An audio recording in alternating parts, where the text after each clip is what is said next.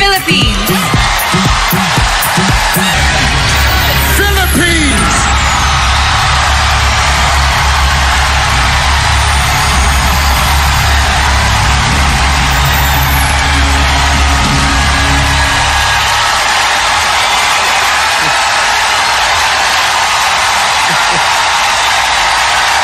How are you?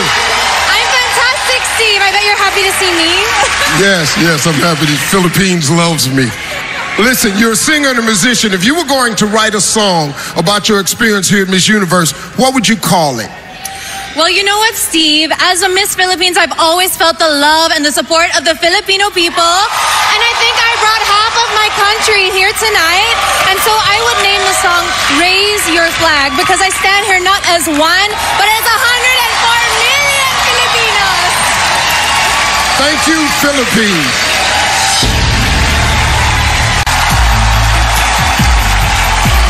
Working in some of the poorest areas of my country, I found that it was a lack of child support, not poverty, that killed their dreams. A child once told me, "Kat, that's just not my life, and those dreams aren't meant for me." But I stand here today because someone believed in me, and we owe it to our children to believe in them. Kapong ka. Nepal, step up. Still in the running is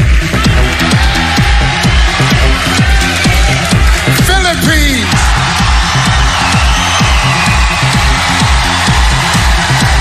And it's just around the corner. I'll be right there next to you. Once I started the music, it just was fulfilling in a way that everything else wasn't. My mom told me that even when I was in the womb, I was dancing along to music. I'm an only child, very, very close to my parents, especially my dad. He would always say the longest journey starts with a single step. When you have a dream or an ambition and it's so far away and it's so high up, you can feel overwhelmed. But when you look at it as just one step at a time, one day you're gonna look up from your feet and you'll be at your destination. So that's a piece of advice from my dad that I feel I'm gonna apply my whole life. Philippines.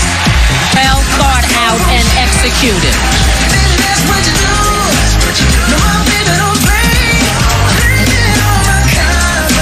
Philippines. Oh, wow, a slow-mo turn. And then she goes on into giving us that great face, that great attitude. She's killing the game here. It's got that great silhouette. This is a really winning look for Miss Venezuela.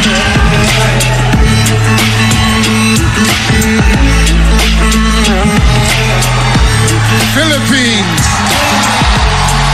Has so much riding on this. And of course, a crowd favorite. Now that dress is quite daring and different. I love the color. I love her smile. She has a sultry, sultry walk.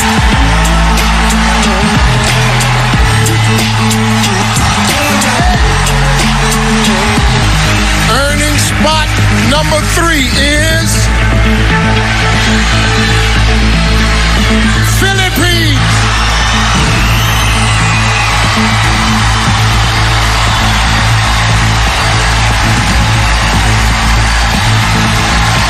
How are you? I'm good, Steve. I can't believe it's top 5 already. Well, it's here. Here's your question. Canada recently joined Uruguay as the second nation in the world to make marijuana legal. What is your opinion on the legalization of marijuana?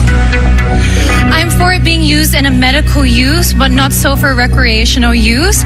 Because I think if people were to argue, what about alcohol and cigarettes? Well, everything is good, but in moderation. Thank you.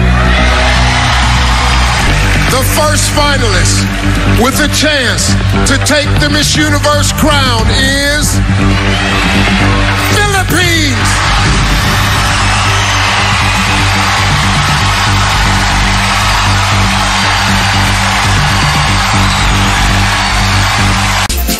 What is the most important lesson you've learned in your life, and how would you apply it to your time as Miss Universe?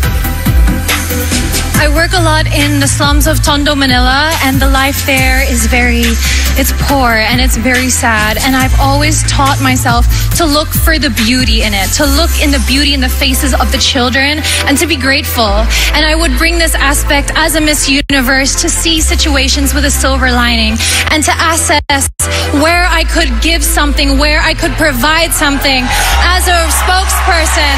And this, I think, if I could teach also people to be grateful, we could have an amazing world where negativity could not grow and foster, and children would have a smile on their face. Thank you. Something about her. I said, 'cause she walk like a boss, manicure nails, set the pedicure on. She fly, yeah, but a little lead. And she move like a boss, do what a boss do. She got me thinking about getting involved.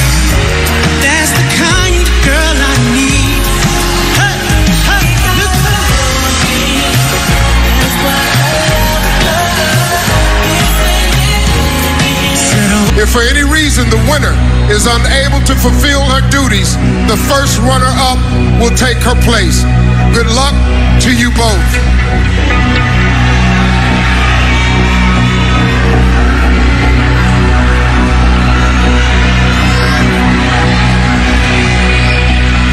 The new Miss Universe is Philippines.